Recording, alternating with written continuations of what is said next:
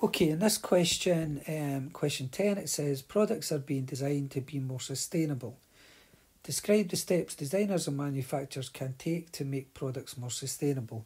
So this is basically a question really in reducing the impact of products on the environment. And if you remember, one of the techniques that you were shown in class was to use the 6 R's. So for example, designers could refuse to use materials which are unsustainable.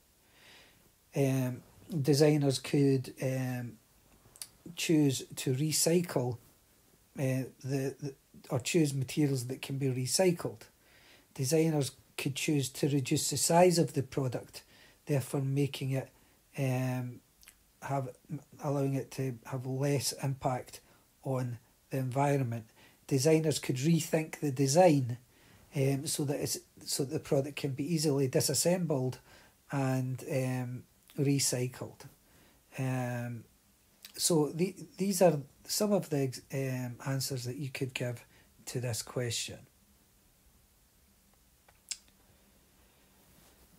Question 11. The bearings used in fidget spinners are standard components. Describe the benefits of using standard components in products. Well, standard components are basically components that are made by other companies that are subcontracted.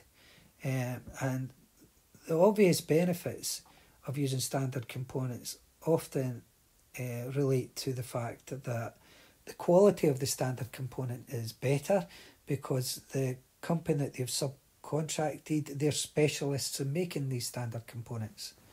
It's often cheaper for the company to buy standard components than make them themselves, because if they had to make them themselves, they would have to buy in the tooling and the machinery needed to do so, and also the expertise.